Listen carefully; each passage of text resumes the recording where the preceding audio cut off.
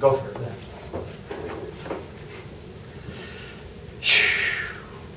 Okay.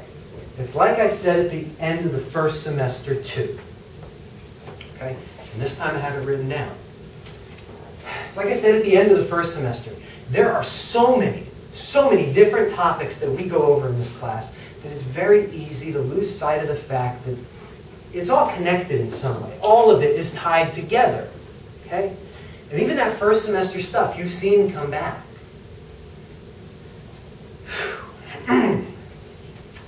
So what did we go over this semester?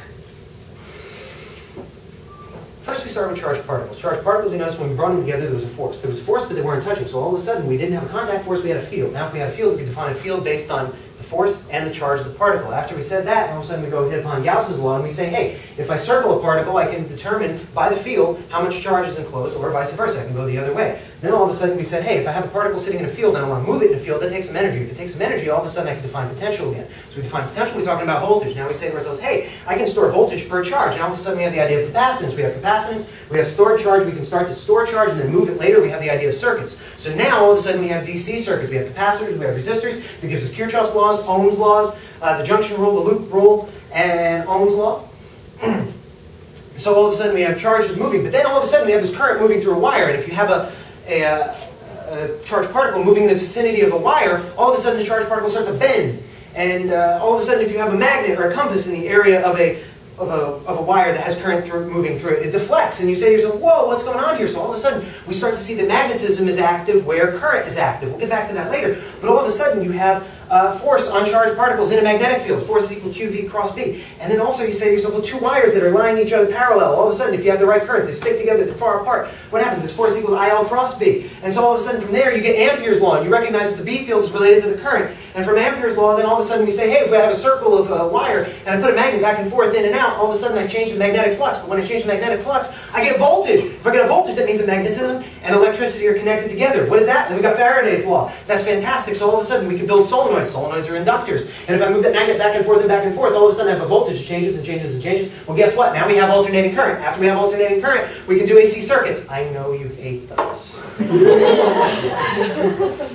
But then all of a sudden, the physical reality of an alternating current circuit allowed us to look at a very real way of doing imaginary numbers. So you have parts of current that disappear and then they reappear. And it all happens with a cycle. And of course you can maximize, you can alter the elements, the capacitors and the inductors, to give you the maximum output of voltage and current in a circuit. And now, all of a sudden, you have E fields and B fields, and they're tied together. And when you have these tied together, oscillating, what do you get? You get light and electromagnetic radiation and everything in the world that you see.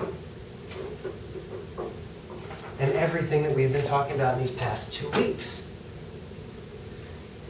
But even though that was this semester, think about last semester. It still came back.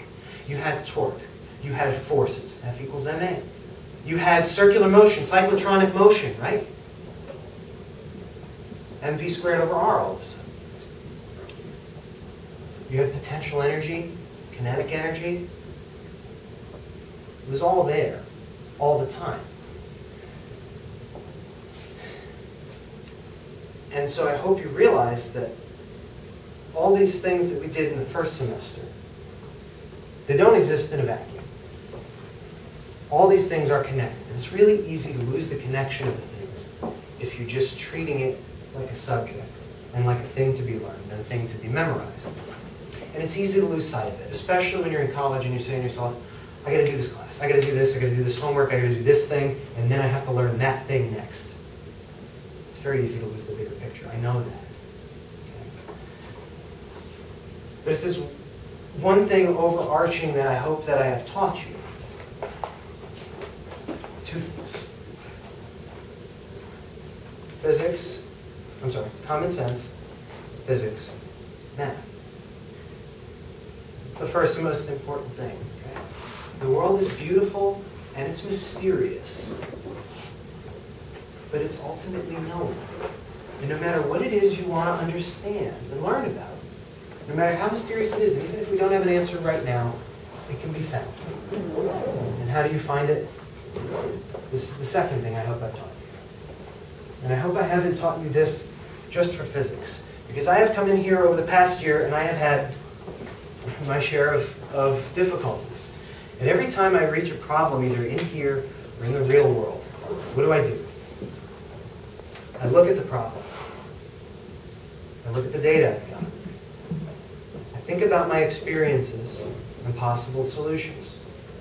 I try one. I see if the outcome jives with reality. You'll be solving your final exam questions like that. But I hope you realize that beyond this class, it goes far beyond it. And I hope that what you learn here, you carry with you always. Nothing would make me happier than that. And I hope I've taught you something beyond physics this year. And then before we go, I do want to also thank you, because I mean it when I say that everyone in here, teaching for 9 years, I have never met a student who didn't have ability, who didn't have potential, who didn't have talent. And you all have that. 9 years teaching, I never met a student who wasn't important. Now, thank you for everything that you did. As far as this class is concerned, I mean, I will always be there for you. You can always get in touch with me. Please do. As far as this class is concerned, I don't want to go. But it's time. Thank you for being a wonderful class.